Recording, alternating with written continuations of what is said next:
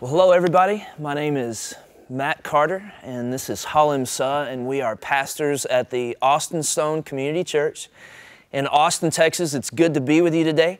We have written together a small group Bible study curriculum called Creation Unraveled, the Gospel According to Genesis. And we're excited to share this with you now and as your group goes through this, through the days to come. Typically, if you are doing a study on the book of Genesis, maybe you would think we're going to spend a lot of time on creation, spend a lot of time on evolution, maybe study things like when did the dinosaurs come in, things like that. But I want you to know that that's not what this Bible study is about. Our whole purpose for this Bible study is to show you that how from the very beginning, the very first book of the Bible, an Old Testament book that we've heard all these stories about through the years, the book of Genesis, is actually pointing us to the gospel. And we're going to show you that Jesus, the person of Jesus, the story of the cross, permeates every story, even from the very beginning of the Bible. And Halim, why don't you share with us how that the book of Genesis is not a collection of stories that we've heard since we were little kids in Sunday school?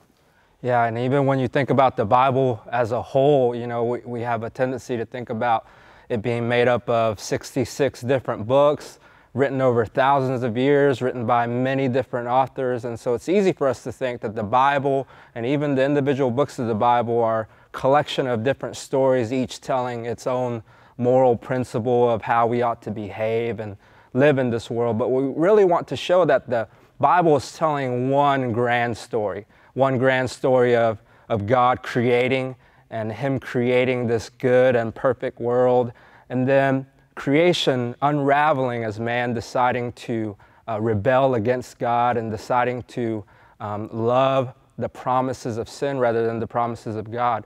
But then after that, God moving heaven and earth to restore and redeem man back to Himself. And so what we want to show is that from the very beginning, from the very book of Genesis, thousands of years before even the name of Jesus is ever uttered, that it gives us a foreshadowing of the gospel. That the gospel doesn't start in Matthew, it starts in Genesis.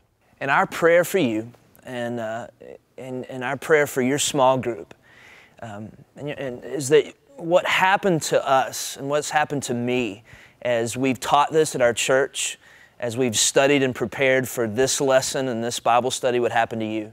And at the end of it, that you would understand the gospel, that you'd understand the cross, that you'd understand the story and the history of redemption better than you ever have.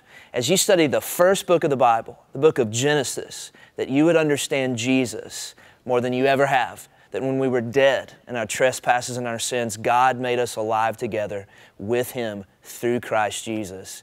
And it's by grace that you're saved.